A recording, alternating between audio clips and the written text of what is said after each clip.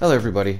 Hope you're having a fantastic day. Just want to say thank you again for 4,000 subscribers, everybody. Just amazing. Can't thank you enough. Today we're going to get into a little bit of an updated guide on how to get ammo, and this is probably more for beginners, so yeah, just pointing that out there, so this might be obvious to some people. If I do miss some tips and tricks, please let us know in the comments, and we'd love to hear them. But let's get into it. So the perks you're going to want to be, paying attention to are Ammo Smith, Super Duper, and a legendary perk, Ammo Factory, which I'm going to be showing. I've heard you don't need Ammo Smith if you have Ammo Factory, but I still put on all three when I create ammo just to make sure. And of course, Ammo Smith is under Agility, it goes to 2, and Super Duper goes to 3.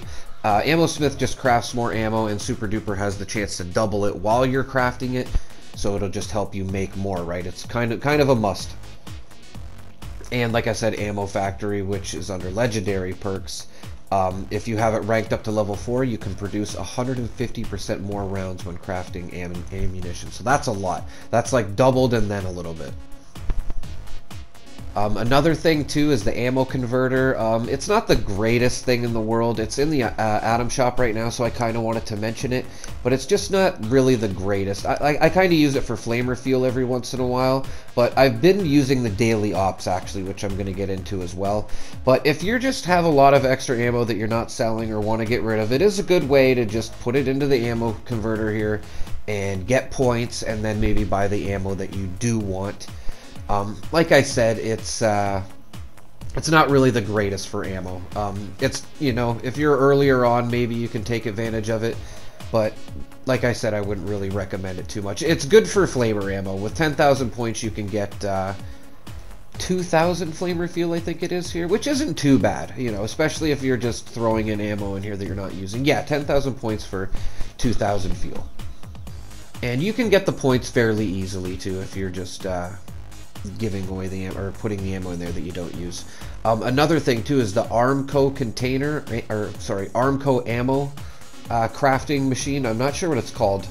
It's Armco ammo. It's something like that. But anyway, you can get it at Crater for gold bullion, and it produces whatever you want every hour. It doesn't really give you a lot, but it does give you ammo. I just want to throw that in there too. Not really the most amazing thing for ammo. Now, when you are crafting ammo, of course, there's some components that you need. I'm not going to probably cover everything for energy ammo, to be honest, because I don't know enough about it to talk about it, in my opinion, for making energy ammo. But I do know for a lot of the ballistic ammo, you do need steel. So if you didn't know, the best place to probably come for that is Westech. Again, Mr. Westech, here I am talking about Westech. But it is absolutely great for getting steel. And you're going to want to have the Scrapper perk on too under Intelligence. And you can get more than enough steel to make all the ammo you want. I just ran through this little area quick for the video. And I think I get about... what is it, 200 to 300 steel here. But yeah, I was just wondering too, I thought I showed to put on the Scrapper perk. I know I told you, but I wanted to show you a visual of it. But just so you know, it's under Intelligence, and it does give you a lot more components from scrapping, which is what you want. Yeah, 210 steel. That literally took me like not even 2 minutes to get. So if you're gonna be needing steel, come to Westech and just keep, running through it. Another component you're going to need is acid, and a good place to go for this is the Tanagra town out here on the map that I'm showing you. It just involves climbing this tree, which kind of sucks. But yeah, it's definitely good, once you learn how to climb it.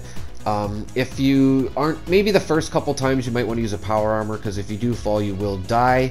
Until you get good at it at least. But you can get about 60 acid up here, and you can, fast travel away from this area, leave the server, and then go to another one, and then they will most likely be back here. Not a lot of people are coming up here for this anymore. I'm not really sure the best way to get acid, if there's a new way. These are the old ways that I used to do it. But yeah, I seem to have more than enough materials to make ammo at this point. So I'm just saying I haven't done this in a bit. There could be a better way to get acid. I'm going to show another way as well. But once you do get up to the top of the tree here, what I'm getting to is that there are a ton of crickets up here, and they will give you a lot of acid. I think I got up to about 60 acid here. And if you didn't know, you're going to need acid to break down the lead ore, which I'm going to get into as well, which you're going to be finding at Lucky Hole Mine. Now, you can get some lead cans at a couple places too, like White Springs, and they will give you lead, but not as much as what I'm about to show you. And yeah, I'm going to get into that after I show another place where you can get acid. But for getting acid, definitely the Tanagra Tree. I want to point out too, some events like Moonshine Jamboree and Campfire Tales give you a ton of acid as well, especially Moonshine Jamboree. You can get anywhere from like 50 to 100 acid, maybe even more from Moonshine Jamboree. I think I've gotten up to 200-300 acid from that event, if I'm not mistaken. But just from these crickets alone, I think you can see I got about 60 waste acid. Yeah, 61. And then if you're wanting even more, another good place to go to is Hemlock Holes. You just have to come over here, take the workshop, and then you can get 3 generators going that will produce acid. I think it's 10 every half an hour, if I'm not mistaken. It could be 10 every hour. I'm not sure, but it does add up if you just come over here and take the workshop like I'm showing. Another cool little trick, if you didn't know, is you can claim a workshop at the workshop area without going over to the red workbench. Just wanted to show that. So, but anyway, here's these 3 acid piles, and you're just going to want to get a power generator to run all of these. I usually use the fusion generator. If you don't have that available, you might have to put down a couple small ones to meet the power needs. But these are the 3 spots that you're going to want to be taking advantage of. And like I said, about 30 acid combined with them over every half an hour. And yeah, I'm just going to get into it here quickly, show you how to build this stuff as well. That sap tree is actually pretty cool. 15 adhesive every half an hour or so. But anyway, I put the generator up here. You'll have to see I have to turn it around in a second so you can get all 3 generators at once. This way you won't have to put in any conduits. You'll be able to reach all 3 of them. So just a little tip I wanted to throw out there. Oh, excuse me. So yeah, just going to be putting these, what are they called? Extractors on top. That's the word I was looking for. And once you got all 3 of these extractors on top, they should just be in your build menu. I don't think you have to learn a plan for these. And if you're like level 50, you're more than likely have it. But you can see I had to turn the generator around to get all these to work at once. And this isn't bad. I used to do this back in the day, man, and I had more 50 cows and 5mm than I knew what to do with it. I'm sure you can do the same with 5.56s and 45s. But yeah, just another good way to get acid. And the cat's gonna come say hi. Hi, big guy, how you doing? Big suckies like it's food time.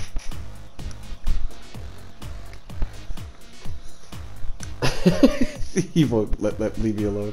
Anyway, so that's the best ways to get acid, I think. Especially with those events are probably even better than the tree and hemlock.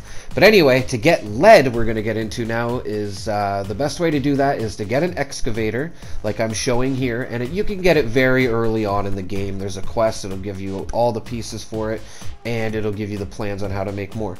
But the reason you want this is because it does increased mining yield when left and right arms are used in tandem, and that just means that you have them both equipped. So just come to the spot I'm showing you on the map, Lucky Hole Mine, with your excavator. Don't do this without the excavator. Trust me, you're losing out on so much lead if you do this. And this is where you're going to spawn. Keep in mind you're going to have to kill some cultists. If you're a low level, they may give you a problem, but they more than likely won't if you've been playing this game for, a week or so. But this is where you're going to come into, and then once you're in here, you're going to be looking for these little ore or lead vein areas, and then you click on them until the black disappears. You can see it disappeared there. Now, if it doesn't disappear, you can collect more. I'm going to link a video in the description as well that goes into this a little bit more in depth, shows you all the locations of the lead ore, and even some more tips on ammo. It's just a little bit of an older video. I wanted to make an updated one, but that other video will cover this part and maybe some other things that I may have missed.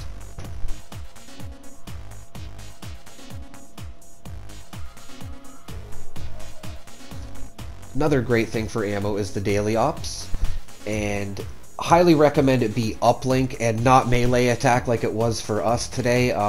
Fortunate I had my friend with me to help me, so he got the melee kills, because you can't get the ammo you want with a melee weapon, right? Unless you're bashing them with it like I did here. But anyway, you can still get lots of ammo from the daily ops, but uplink preferably.